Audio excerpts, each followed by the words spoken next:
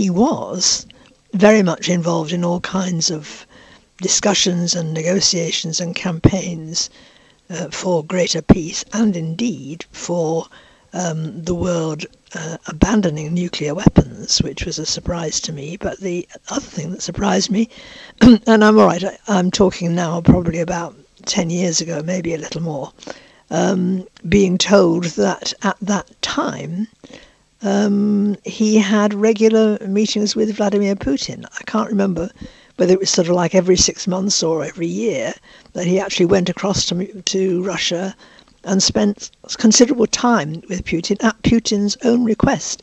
So he retained access and influence to an extraordinary degree throughout his life. We've had so many different perspectives over the course of the morning. You know, on one side, a man who argued for peace, but on the other, a man accused of warmongering. Where do you sort of place him along that spectrum?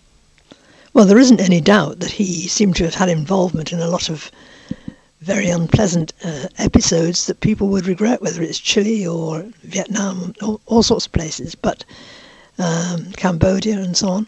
But I think the two things that most surprised me about him of recent years is, first of all, he was very much involved in all kinds of discussions and negotiations and campaigns for greater peace, and indeed for the world abandoning nuclear weapons, which was a surprise to me. But the other thing that surprised me, and I'm all right, I'm talking now probably about 10 years ago, maybe a little more, being told that at that time he had regular meetings with Vladimir Putin. I can't remember whether it was sort of like every 6 months or every year, that he actually went across to Russia and spent considerable time with Putin at Putin's own request.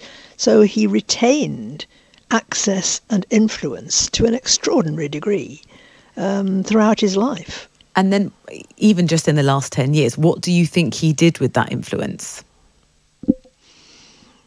I would guess that he tried to open doors, or to keep doors open, because that seemed to be a lot of what he did, for good or ill, during his life.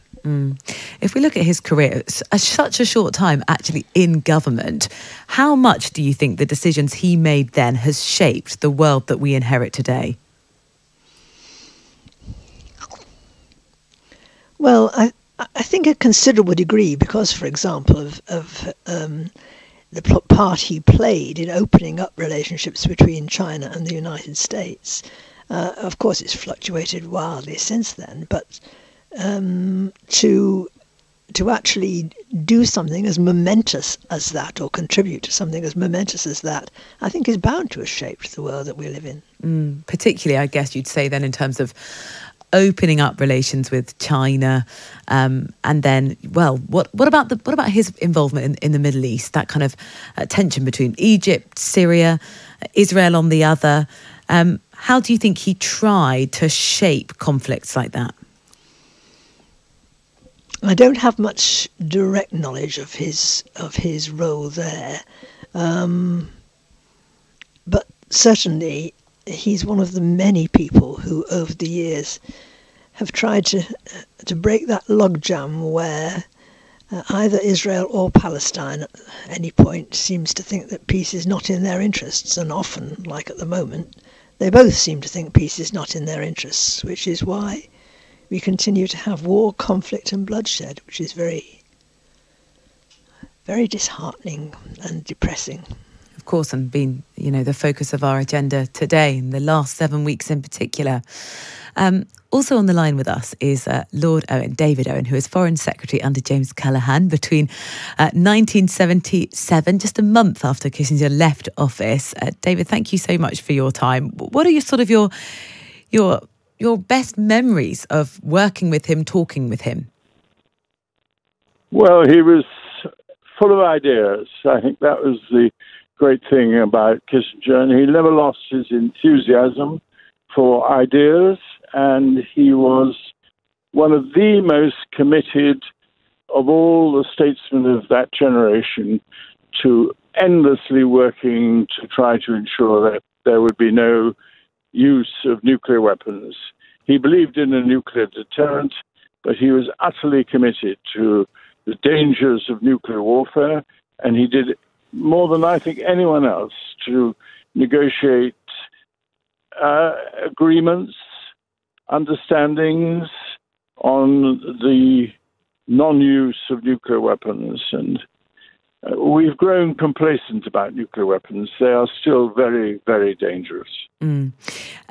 What's really interesting is I know you've got a perspective on how he regarded the UK. What did he think about sort of British relations, and particularly, our role in the world stage changed very dramatically in the last few years?